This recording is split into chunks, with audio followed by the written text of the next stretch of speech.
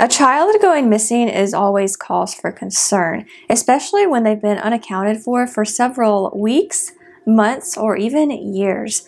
But to have two children in the same family go missing at the same time and not be heard from for decades is maybe even more devastating. Let's talk about Scott and Amy Fandel, who haven't been publicly seen or heard from in over 40 years. Scott Curtis Fandel was born on January 23, 1965. Not much is known about his biological father, but his mother, Margaret, married a man named Roger Fandel when Scott was very young. On August 25, 1970, Margaret and Roger Fandel welcomed a daughter, Amy Lee Fandel. But Margaret and Roger Fandel's marriage reportedly wasn't very good. In January 1978, Roger left the family and moved from their home in Alaska to Arizona. After this, Margaret invited her sister, Kathy Schoenfelder, to move in with her, 13-year-old Scott, and 8-year-old Amy. For the Fandel-Schoenfelder household, the night of September 4th, 1978 was a lively one. According to Terry Schoenfelder, Margaret and Kathy's brother, the women wanted to celebrate.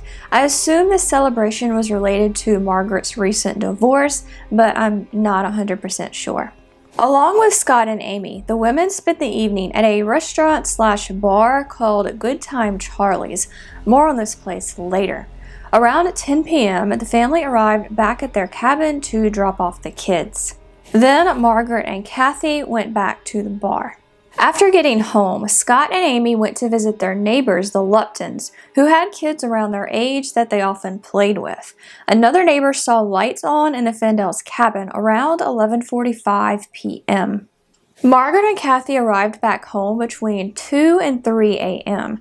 Right away, they noticed several red flags. Despite Scott and Amy's fear of the dark, all the lights in the cabin were off.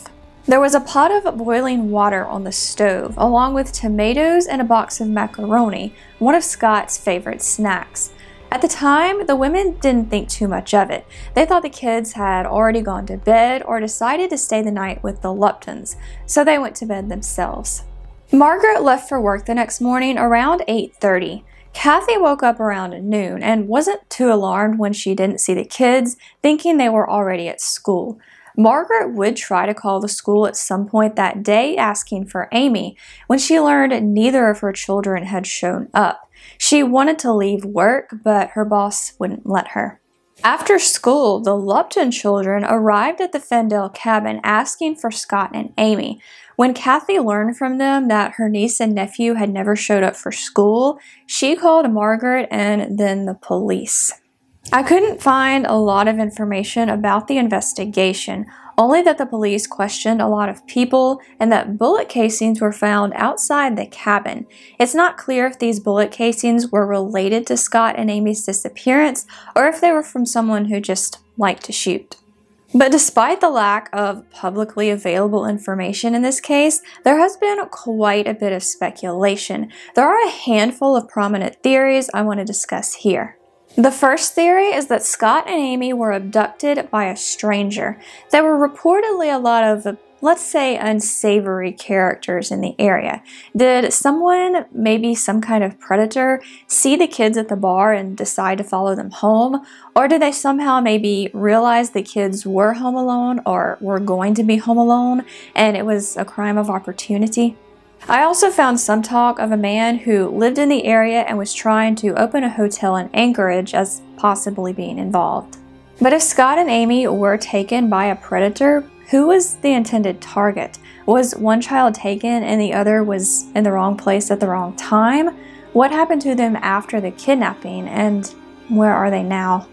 The next theory is that they were taken by a friend of their mom's. I use the word friend rather loosely here. According to the people who believe this theory, Margaret Fandel liked to party a lot and let some people into her house she might not have known very well. Was one of these people responsible for the disappearance? There were no signs of a struggle inside the cabin. Other than the food left out and the lights off, not much seemed out of place. Did Scott and Amy go willingly with someone they knew or at least recognized, even if they didn't know them very well? Or did they not try to fight back because they were threatened somehow? A Web Sleuths user also speculated that Scott and Amy had to go somewhere unexpectedly. Maybe they needed something else for their food, or one of them got hurt and they had to leave the house but met with foul play while they were out. Either of these theories could explain why there was food left out that looked like it was still being prepared, but no evidence of a struggle. The next theory is that a family member is responsible for Scott and Amy's disappearance. The name that comes up the most is Roger Fandel, Margaret's recent ex-husband, Amy's biological father, and Scott's surrogate father who had raised him since he was a toddler. Remember, Margaret and Roger Fandel's marriage had reportedly been pretty bad. Did he kidnap his own children, maybe out of spite or to hurt Margaret, or maybe in some sort of custody dispute? And if he did, why did he wait so long after the divorce, and what happened to them afterward? Terry Schoenfelder is highly suspicious of his former brother-in-law. In 2010, he commented on a Web Sleuths thread about the case, saying if Roger was responsible, it might have had to do with a drug deal gone wrong. In June 2020, Terry gave an interview with the Crime Over Coffee podcast, which I'll leave a link to below if you want to listen. In this interview, Terry claimed Roger hasn't really been involved with the investigation. He also recalled an incident not too long after Scott and Amy went missing, just days afterward actually, where Roger confronted Margaret with a gun and said, "They're after me, not you." Terry's not sure who they could be. He believes Amy is still alive, but Scott was killed shortly after they went missing. Another reported incident involves Kathy Nichols, who was Roger Fandel's live-in girlfriend at the time of the disappearances. Years later, Kathy Nichols allegedly told Roger's uncle that she would tell him what happened to Scott and Amy in exchange for $5,000. Terry believes that she genuinely does know what happened. Another Web Sleuths user claims they were threatened by Roger's family. According to this user, they started looking into the case, and Roger and his family weren't too happy about this. They even found out where this person lives and their phone number, even though neither were publicly listed at the time. Roger Fandel was considered a suspect by police at one point, but never charged. In the Crime Over Coffee interview, Terry Schoenfelder also mentioned Roger's uncle, Herman Fandel. The two men were already at odds, and Roger even convinced police at one point to dig up Herman's yard, either because he was suspicious or maybe out of spite.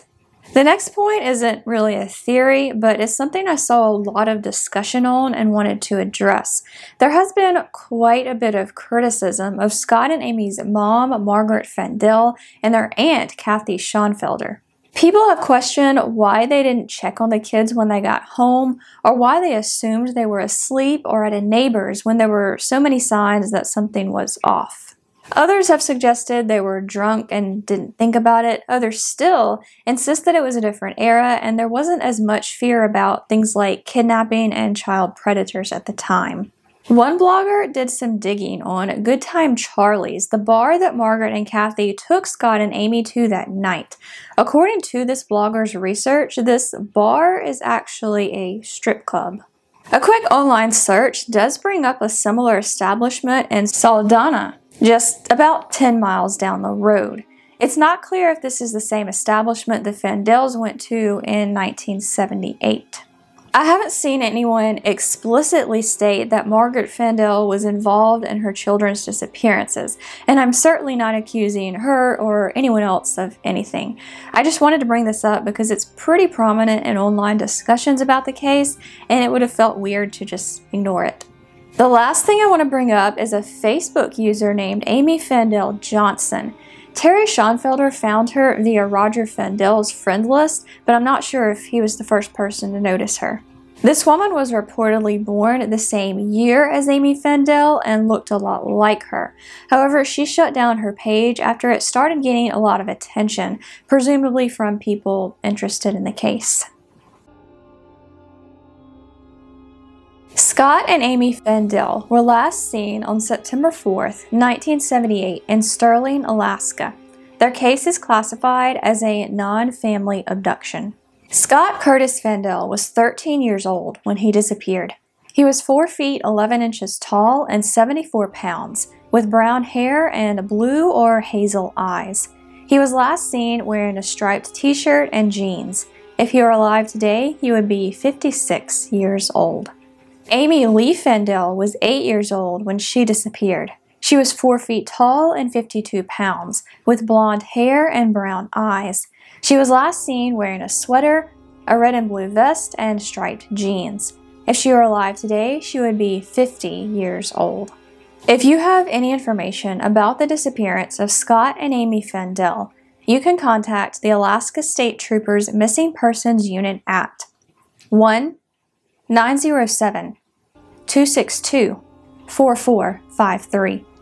You can also contact the National Center for Missing and Exploited Children at 1-800-THE-LOST. These numbers will also be listed in the description. So that is the case of Scott and Amy Fandel. Terry Schoenfelder says he thinks this case will only be solved if someone decides to come forward.